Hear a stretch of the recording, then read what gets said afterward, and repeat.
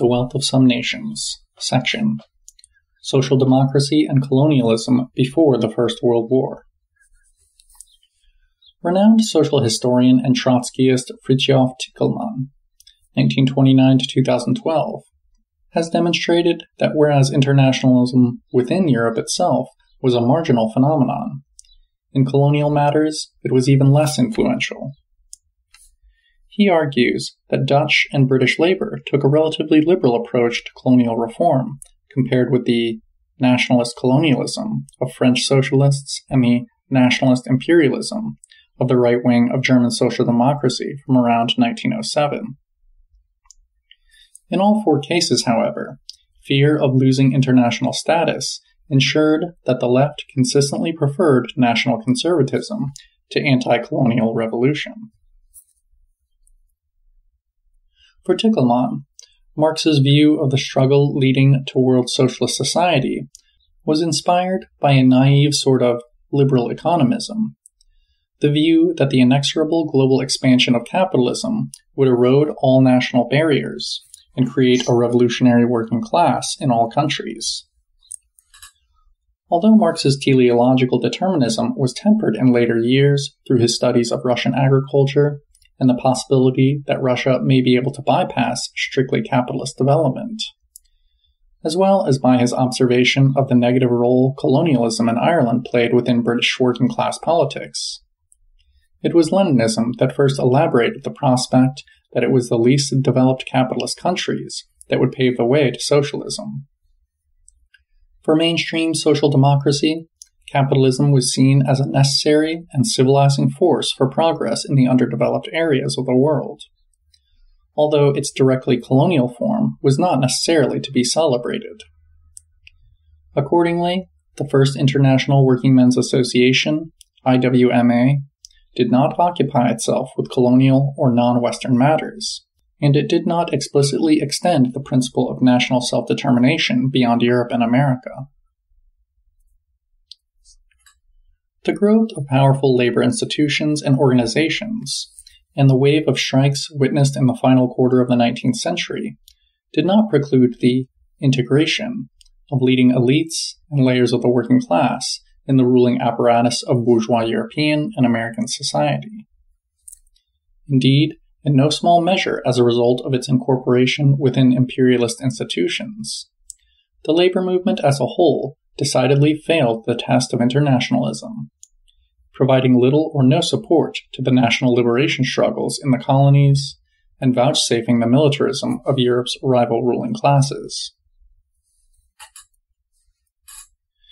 Insofar as the labor movement concerned itself with colonialism at all, the colonial policy of the Second International was largely pacifist and humanitarian, prioritizing the prevention of war occurring as the outcome of great power rivalry around imperialist expansion, and, secondarily, the ostensibly humanitarian need to protect, educate, and civilize the natives of the colonies. Whereas before the Seventh Congress in Stuttgart, August 1907, the parties of the Second International tended to view these broad goals as best achieved under the ambit of moderate anti-colonialism. Afterward, they shifted their strategy to one of reforming colonial practices. In the case of the SPD, Sozialdemokratische Partei Deutschlands, in Germany, this shift may in part be traced to significant parliamentary losses suffered by the party during the so-called Hottentot elections of earlier that year, when the SPD, alongside the Catholic Center Party, took a principled stand by denying support for government funding for the suppression of the Nama Rebellion in Germany's Southwest Africa colony, modern-day Namibia. It was subjected to a concerted political campaign calling into question its patriotic and democratic credentials.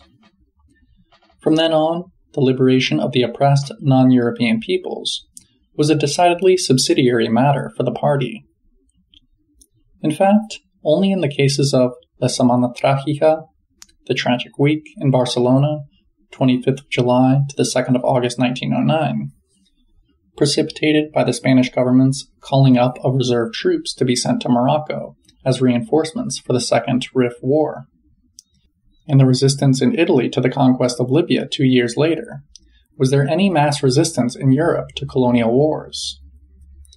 In both instances, the struggle against colonial expansion was secondary to the struggle against reactionary forces directly threatening the labor movement itself.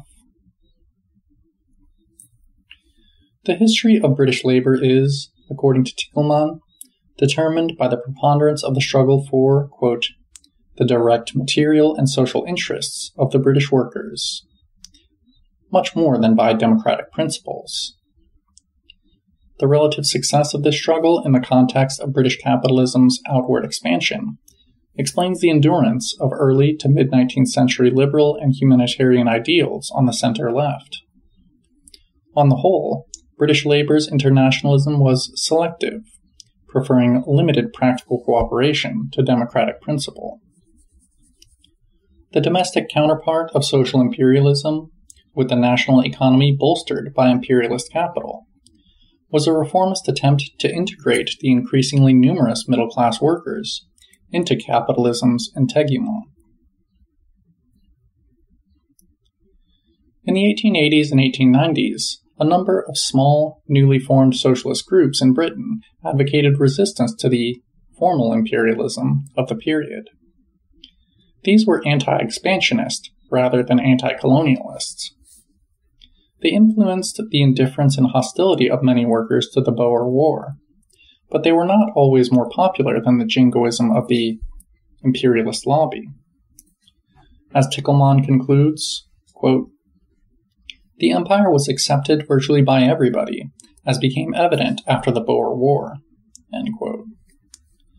Nonetheless, the Independent Labour Party, ILP, affiliated to the Labour Party from 1906 to 1932, presented a somewhat more critical social democratic and pacifist view of imperialist policy than either the Labour Party itself or the Trade Unions Congress, TUC.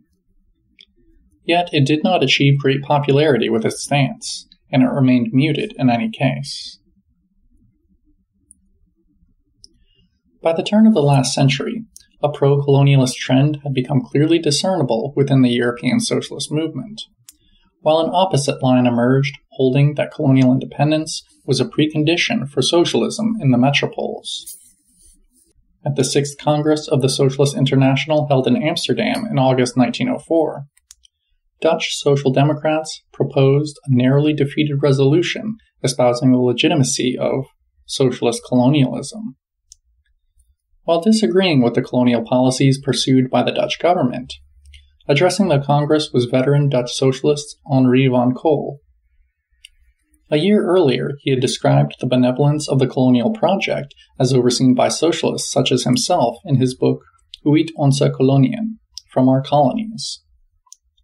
We must, he implored, lead this people lovingly, augment the riches of the country as benevolent caretakers, and increase the wealth of its inhabitants. In this magnificent country we will support these good people when they stumble in their suffering path to the sublime. End quote. Though presenting himself as sympathetic to the interests of the indigenous inhabitants of the East Indies, the book's characterizations of them, the indolent Javanese, the dishonest, self-indulgent Ambionese, the Chinese coolie with his revolting homosexual habits, reveals a less supportive outlook. At any rate, Van Cole generously donated some of the profits from his coffee plantation in Java to his home country's markedly liberal labor movement. End of section.